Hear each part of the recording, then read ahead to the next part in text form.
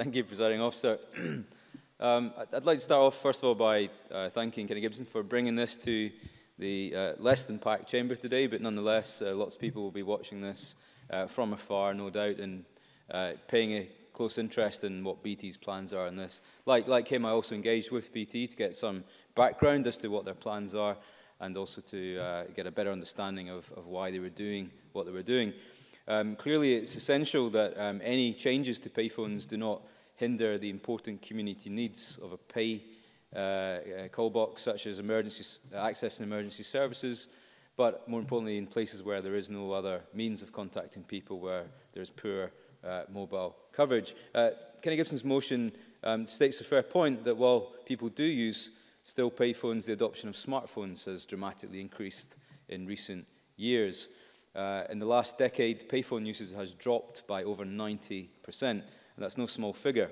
In fact, some phone boxes are used by less than a dozen people a year, and anecdotally, some phone boxes are used by no one at all. So, as is often the case with these things, you don't miss something until it's gone. So usage has very much a big part to play in the decision-making process, I have no doubt. To comment on the motion itself, BT did want to make clear, however, that of the in terms of removing specific payphones from North Ayrshire, there will be 84 remaining in North Ayrshire, which is slightly more than the 35 stated in the motion. Nonetheless, there will still be a loss of payphones in that part of the world. I also should declare that I live in North Ayrshire and on occasion have been known to use a phone box when my mobile is either out of battery or out of coverage, and that unfortunately still happens more than too often. BT have said that absolutely they wouldn't remove a payphone that has been identified as a social need payphone, and they have set some quite clear criteria for that. Mr. Gibson outlined the criteria in terms of the location and the usage of where those pay boxes are, and if that criteria is met, then a kiosk cannot be removed, and I think that's the right thing to do. It's also worth pointing out that BT consults with local authorities on any proposed removals, and if that authority is against that, then that will be taken into account. So that second level of scrutiny is important as well. I think moving on to the issue of the adopt a kiosk scheme, I think really what we're talking about here is finding alternative uses for things that have been made redundant. And some of, not that there are many red phone boxes left, but those that are certainly worth preserving to their fullest. When I did a quick internet search of some of the uses of adopt a kiosk, I was quite bemused by the images. I encourage you to have a look at what people have done, the sheer ingenuity and creativity of people and what they've done with their old phone boxes.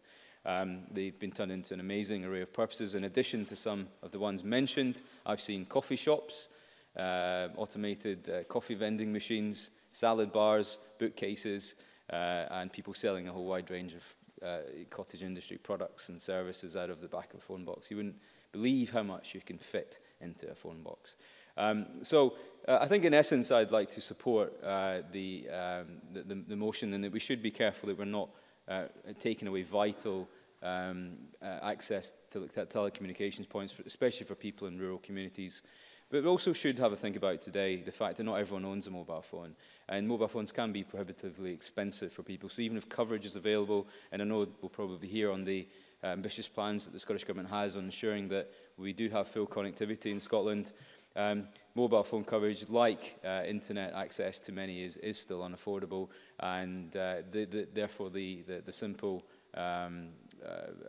phone box is a cheap and alternative solution to people to make calls, and many people still use them and rely on them for that form of accessing and calling people. So I would say that any removals are done should follow the strict processes that BT put in place. And clearly, any that are removed are ones that have been identified that are simply not being used by the public. I do encourage people to engage in consultations around this. The old use it or lose it adage is very important, so I encourage people, if there is one, do make use of it before it may be too late. I urge people in Ayrshire to think about the Adopt a Kiosk scheme and some of the creative things that we could do with any that are decommissioned, and I look forward to seeing the results of that. Thank you.